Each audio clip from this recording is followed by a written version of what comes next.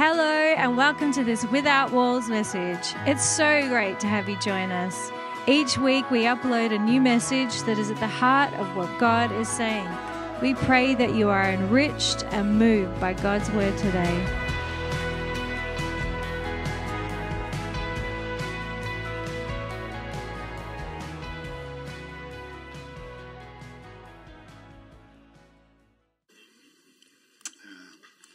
This is a wonderful day because God made it. That's enough, right?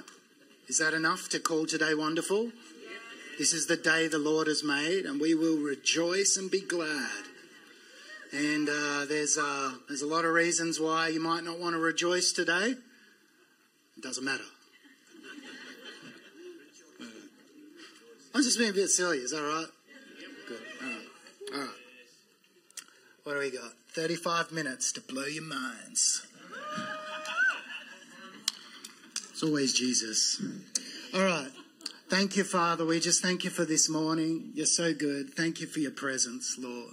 Again, Lord, let us just go up higher, Father, as we consider your word, Lord. Let the spirit of wisdom and revelation just breathe upon the word this morning. Let it come to life, Lord.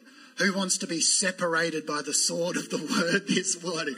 Put your hand up. Separate me, Lord.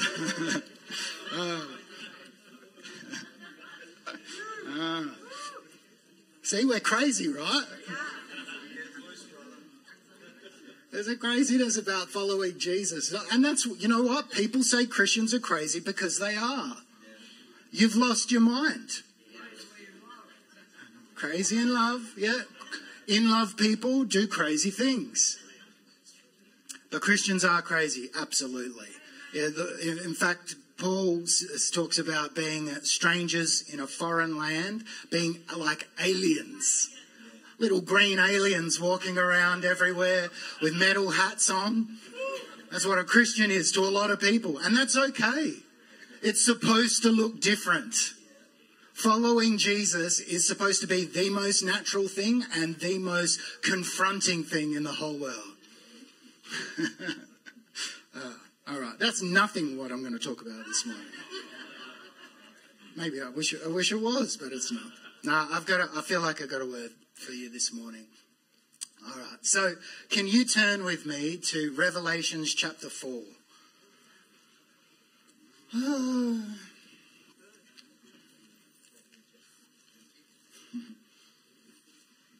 The last book in the Bible, Revelations chapter 4.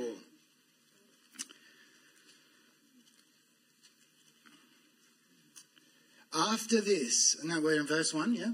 After this, I looked, and there before me was a door standing open in heaven, and the voice I had heard at first speaking to me like a trumpet said, "Come up here, and I will show you things." I will show you what must take place after this. Come up here and I will show you things. I like to think about this verse, and in fact this whole 2 chapters of Scripture, Revelations 4, Revelations 5, as welcome to the real world. Welcome to the real world. Do you know that there's a reality that is greater than the one we're in now? I mean, we are currently, this is reality. This is real. This is as real as it gets. But there's a superior reality.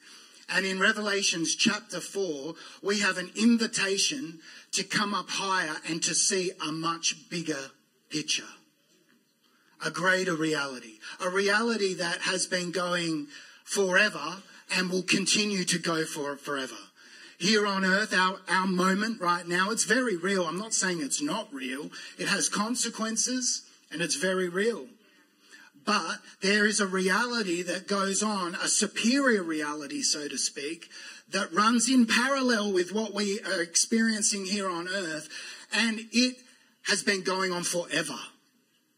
And in Revelations, you get a look inside what is that superior reality.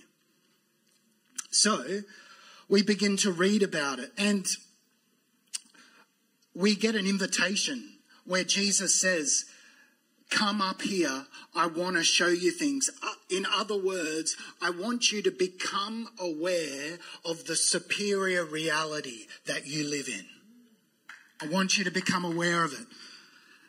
There is a need that we have as believers to see beyond what we currently see. And you know what? The devil works extremely hard at making us blind. If he can't kill us, he's going to dumb us down. If he can't just take you out, he's going to make you lukewarm. If he can't kill you, steal from you, or destroy you, he will at least make you distracted, super busy, addicted to gaming, addicted to something, anything that dumbs you down and makes you aware of you being planted right here on the earth. Jesus says this morning, come up higher. I want to show you things. I want to show you things. And I want to see things. I want to see some things. Well, isn't the Word of God wonderful for showing us things? We're going to have a look in at this superior reality. Can we do that? Okay.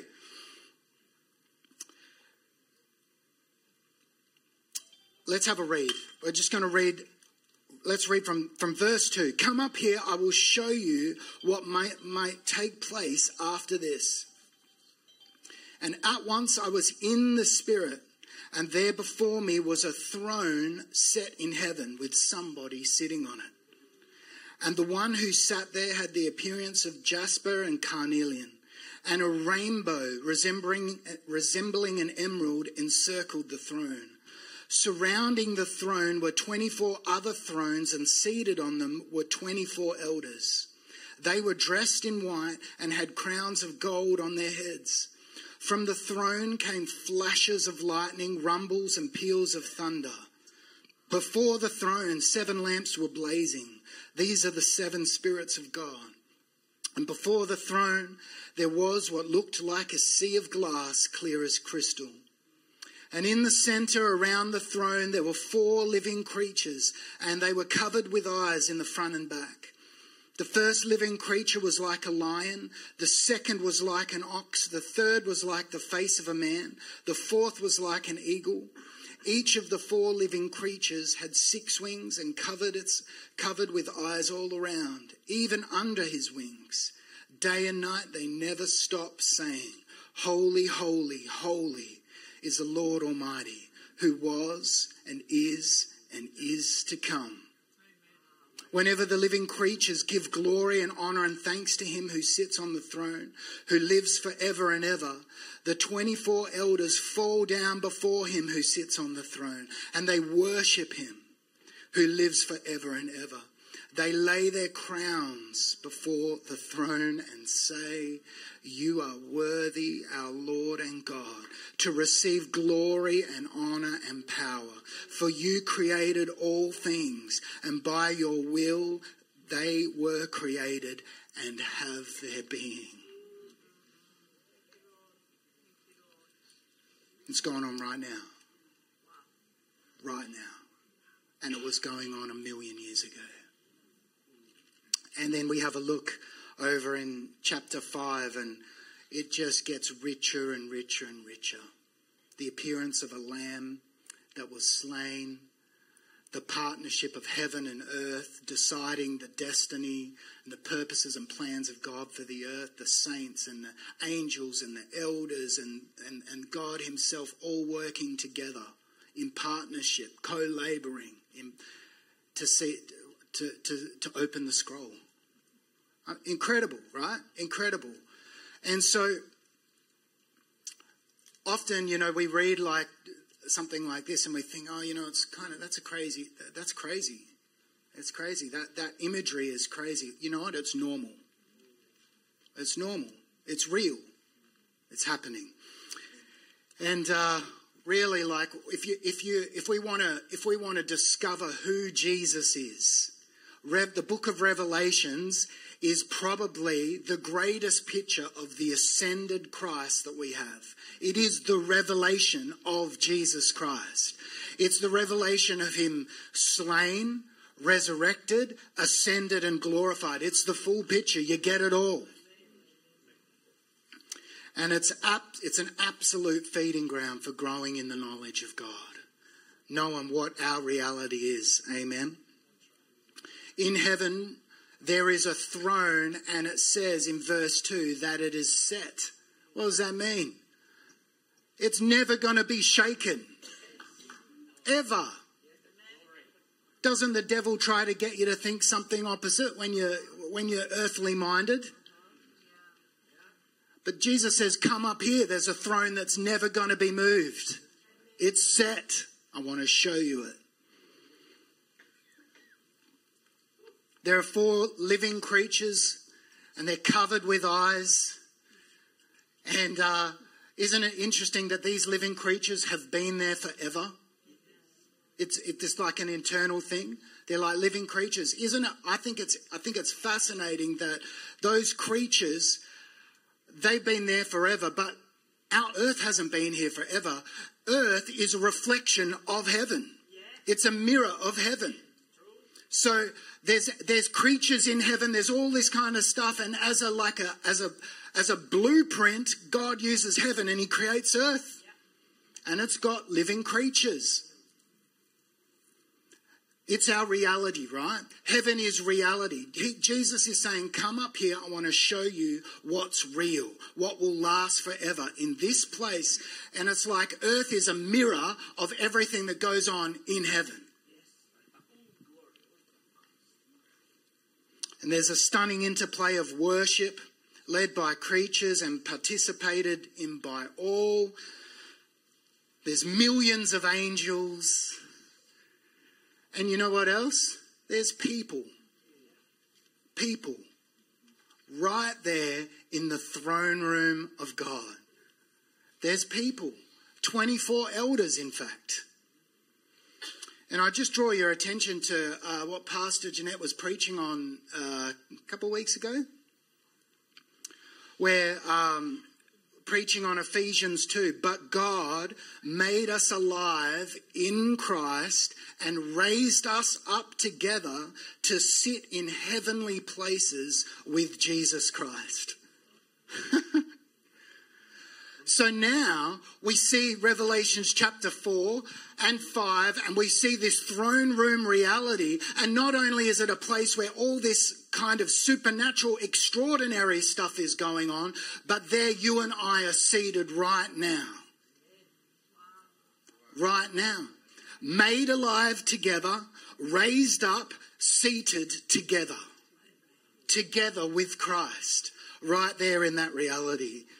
There is a higher plane of being for the believer to sit in. A higher plane. And that's why he calls us higher. We see that in Revelations 4, we see with Jesus' invitation to come up higher, that we are set apart from the world and we are together with God, partnering with Him and the angels for His purposes for creation. And you know what? When we are heavenly minded, we pray differently. We actually begin to pray differently. What begins to happen is we begin to pray from that place down to the earth, so to speak. And it's like, you know how there is a battle that's raging right now, angels and devils and all of that kind of stuff. That operates in what we call the second heaven. But where we're seated as believers is higher than all that. Paul talks about the third heaven, the throne room, the glory. Revelations chapter 4, the throne. That's where we're seated. So when we pray, we're praying right the way from the highest place right the way down to the lowest place. When the disciples asked Jesus, teach us how to pray, what does Jesus say? Our Father who? Where is He? In heaven. Where does prayer start? Prayer starts from the throne room. When you pray, pray like this. Our Father who is in heaven. hallowed be your name. And then what happens? When you pray from the place of heaven, the heavenly reality, you begin to release the kingdom and the dominion of that realm, and you say, your kingdom come, your will be done on earth as it is in heaven. So Jesus is saying to his church, come up higher, I need to show you some stuff. I need to show you the place where you sit.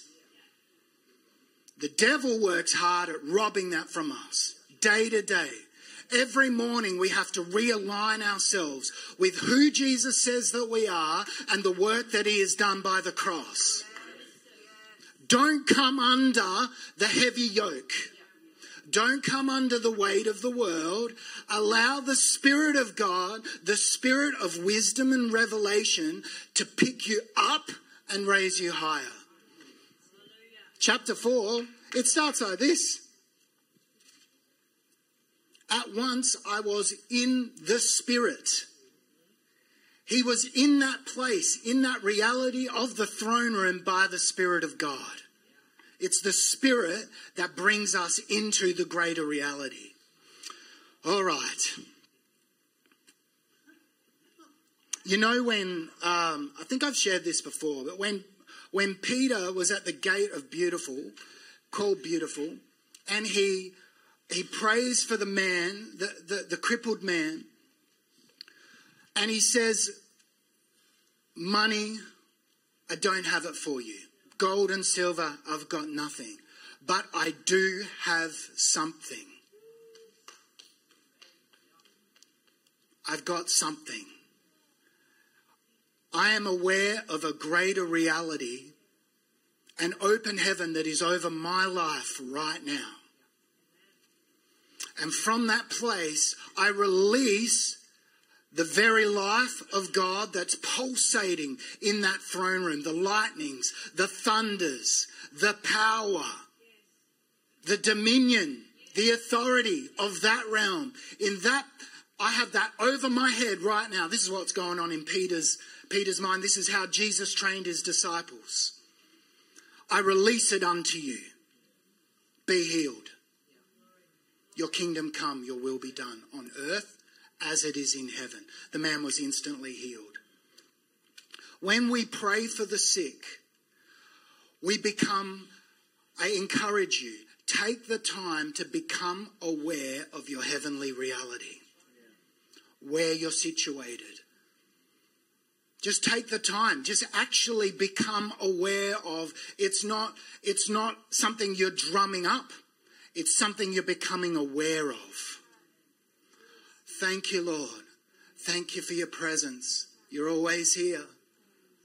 You just become aware. You begin to pray in tongues.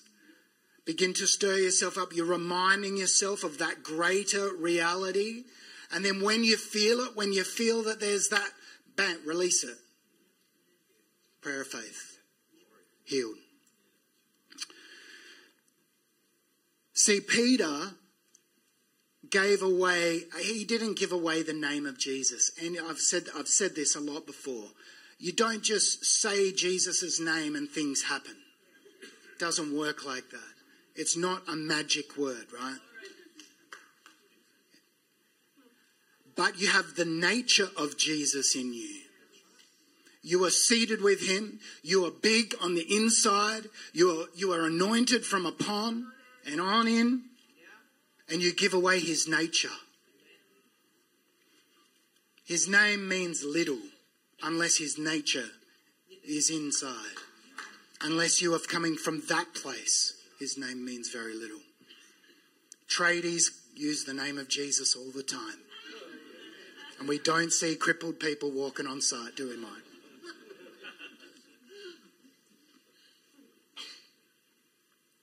Isn't this fascinating? I think this is fascinating. Verse 11, chapter 4, verse 11. We actually hear the song of the elders. The song of the elders. This is us, right? This is a picture of us. Jesus, we are seated in this place. So this is a picture of us right now. This should be our song on earth and it's our song in heaven. And this is the song, "You are worthy, our Lord and God, to receive glory and honor and power, for you created all things, and by your will they were created and have their being." Have their being. This is the song of the people. Have their being. And then in Acts 17:28, very famous scripture, "In him we live and move and have our being."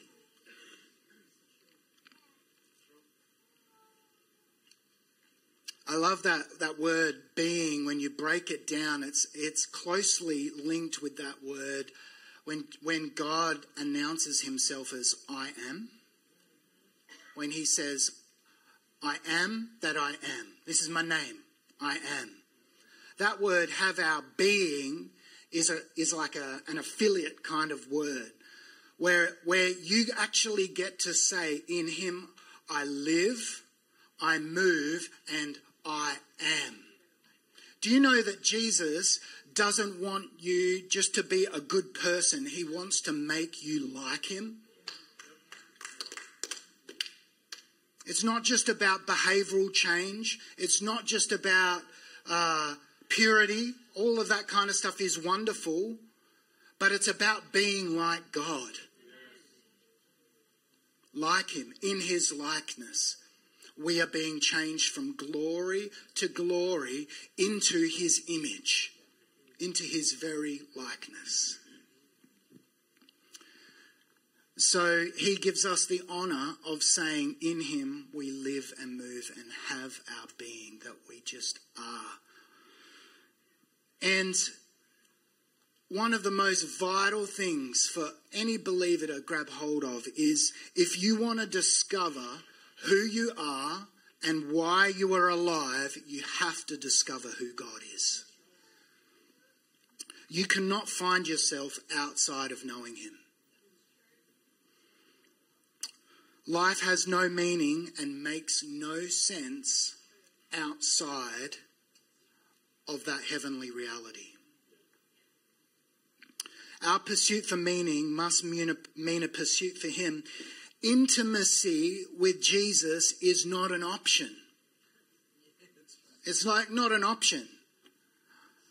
I think maybe there's a prevailing thought structure that, by faith we're saved. But just faith doesn't give you intimacy. The sinner's prayer doesn't give you intimacy. The sinner's prayer doesn't even give you friendship with God. I think it's false to say, and I probably would never say to someone, "I'm a friend of God." He wants to be my friend. Even John in Revelation, when he announces himself, he calls himself a servant of Jesus Christ. And he probably was the closest friend to Jesus that has ever lived. You don't become a friend just because you say the sinner's prayer. You become a friend because you learn to walk with him heart to heart, face to face. You know his voice. And often people will say to me, "Oh yeah, but I'm a believer. I know his voice." No, you know his voice when you learn his voice. It's not a default thing. You're not positionally just a friend of God. He wants to be your friend. He died to be your friend. His very blood was shed for the purpose of making you his friend. But we will forever be knowing him.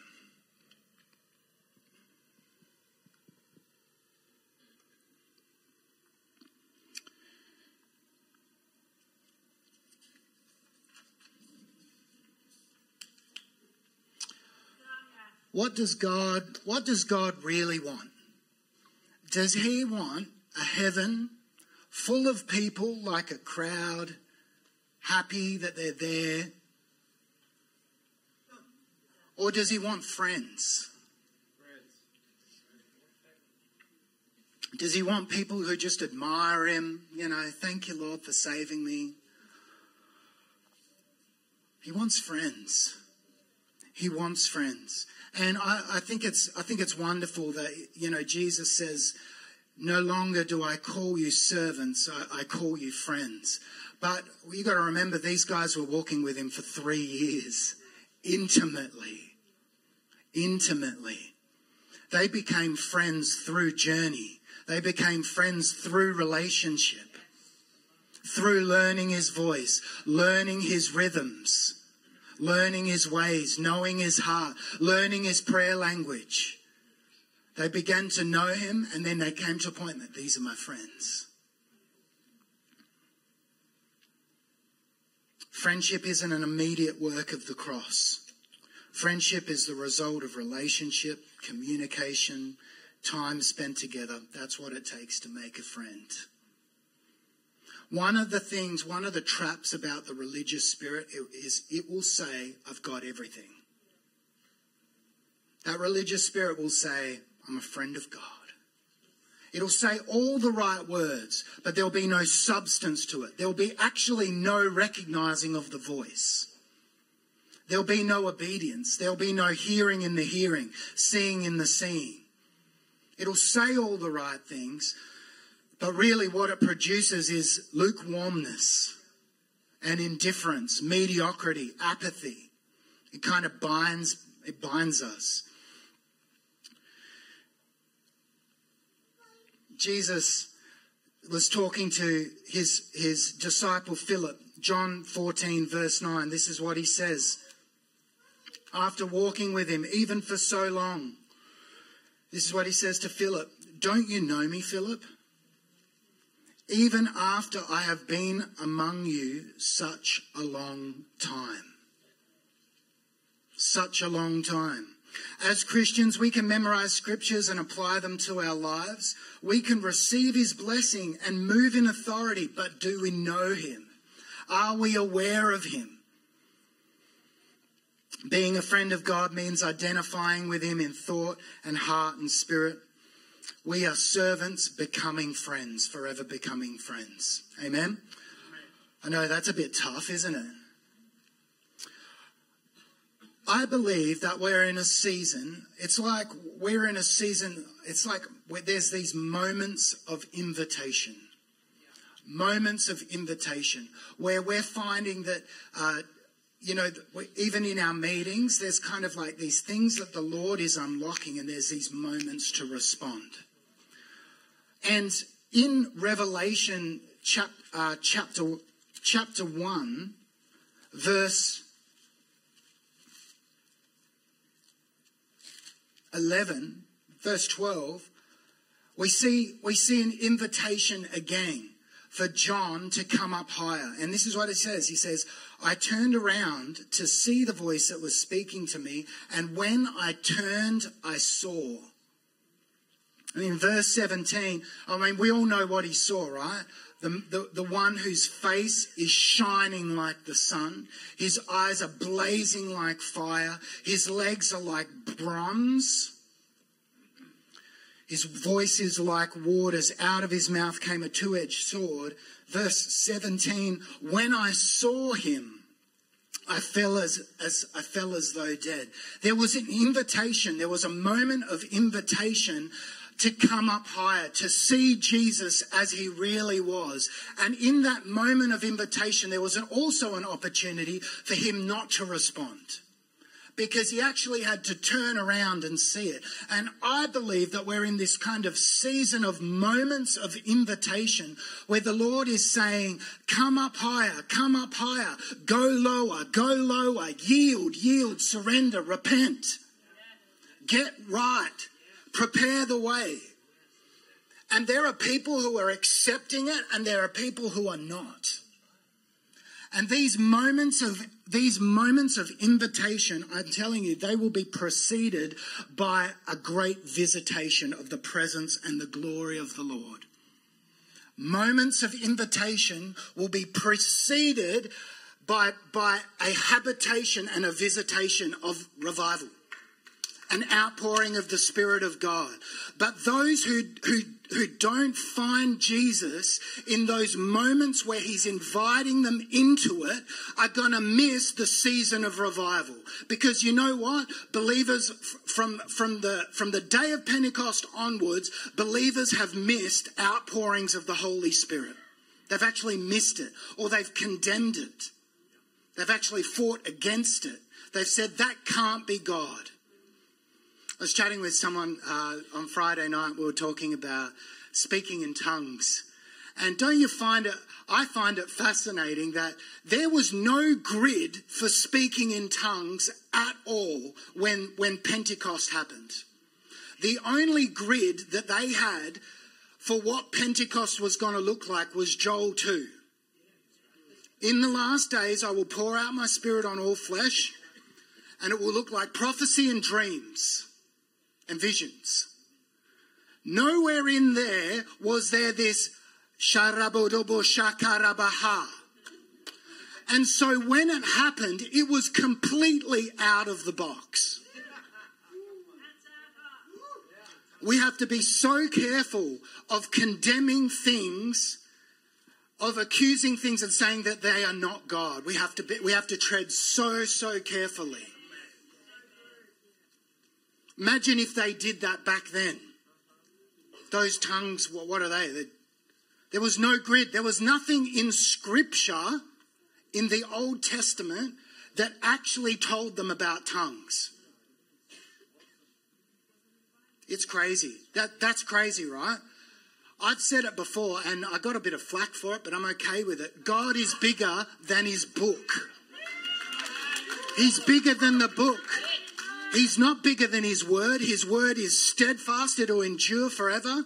But he's bigger than the book. What does that mean? It means we have to hold stuff really lightly. Really lightly. I want everything that he has for me. And if how do I say this?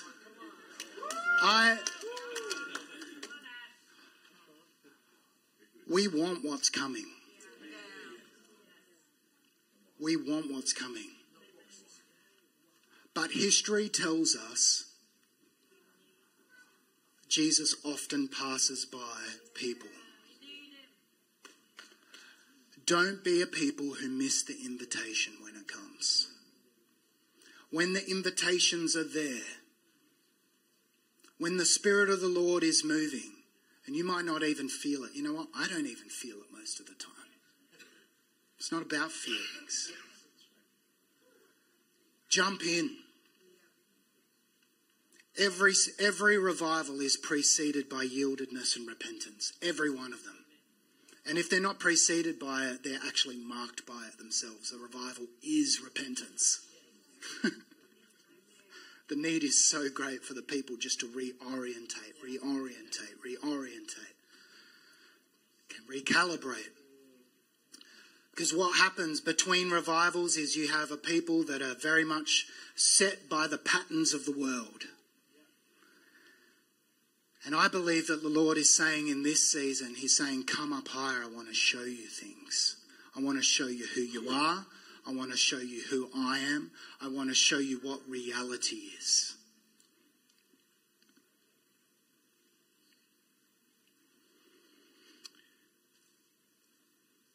There are encounters that you can have with Jesus, the ascended Jesus, that make you as though dead. Dead.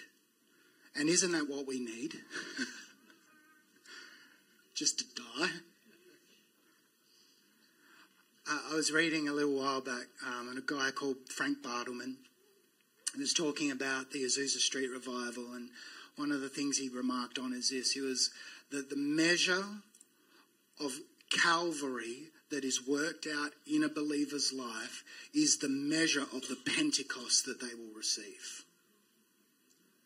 The measure of the work of the cross that happens in a believer's life is unto the measure of the outpouring of the Spirit, the baptism of Jesus that they will receive. And this is a common theme in every revival. Study it. I've been studying it for the past 2 years, reading about it all. And so we're asking for things to die in our lives. What are you asking the Lord to kill off in your life? That should be a number one question in your life. Listen, let's have a listen what happens here in verse 17. Revelations 1 verse 17. When I saw him, when I saw this ascended man in all of his glory, fully revealed, fully displayed in front of me, whose face was shining like the strength of 10,000 suns. When I saw this man, I fell at his feet as though dead. And there will be times when we say yes to the invitation to come up higher, to see him as he is, where we will have to die. There will have to be a dying. And when we die, it's actually only his hand that can raise us up again. Because it says in the next part, then he placed his right hand on me and said, don't be afraid. Sometimes when you come that close, because this is what we're praying for, right? We're saying we want to behold you. We want to see you as you are. Show me your glory. Do we know what we're asking for? Maybe it's good we don't know what we're asking for. But we want him. We want him. We want him like this. We want him like Revelations chapter 1, 4 and 5. We want that. We want that reality. That is the level. And to go there, there has to be a death. When I saw him, I fell as though dead. And only the right hand of God himself could bring me up out of that. We're not talking about courtesy falls in the spirit. We're talking about being slain by what we're seeing. Show me your glory. Lord, show us your glory. Say it with me, come on. Lord, show us your glory. We want to see you rightly, Jesus. We want to see you as you are, whatever it costs us, whatever it costs our comfort, whatever it costs our convenience. Father, we're asking, Holy Spirit, we're asking that you would open our eyes, Spirit of wisdom and revelation. Show us Jesus. Bring us into the knowledge of God. Show us what it is to live and move and have our being in you. In you, God. And Father, as a people, Lord, again, we repent, Lord. Lord, we repent, Father, of lukewarm love, Father. Lord, where love has grown cold, Father, we repent, Lord. And Lord, we're asking you to make us hot again. Make us hot again. Father, I just thank you for that word that was released this morning, Lord, about the volcano. Lord, it's just so good. So good. Do it in us, Lord. Let us not miss that moment of visitation. Let us not miss those moments of invitation, Lord. When you're moving, let us respond, Lord. Let us know your voice. I'm telling you, people of God, I'm telling you right now, there is an incredible move and outpouring of the Spirit of God coming upon the earth. It has to come. It has to come. It has to come. The great day of the Lord. The great and terrible day of the Lord. Do you know that there are aspects of the glory that are both beautiful and terrible? When he draws near, there's incredible beauty, incredible wonder, there's incredible terror and incredible fear. And strong men die the hardest. Strong men die the hardest. In fact, every move of God is usually led by laity. It's just by those humble ones that are just getting together in their homes and they're beginning to pray and they're beginning to seek God. They're doing it outside of the walls of the church. It's not usually led by notable figures. It's led by black men who just escaped the noose and they go to a place in LA and they start up a meeting in a house. Started by the despised, by the lowly, by the rejected.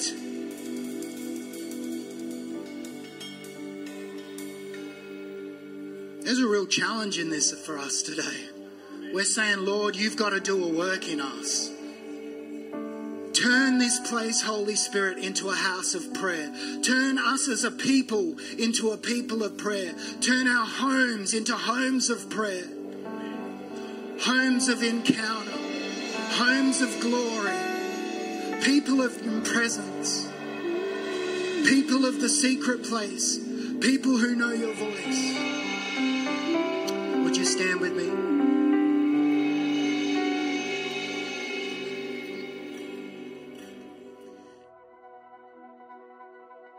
Thank you for listening to this message. We have many more messages and teachings on YouTube and on our website. For all our current events and services, please join our mailing list. Much love and God bless.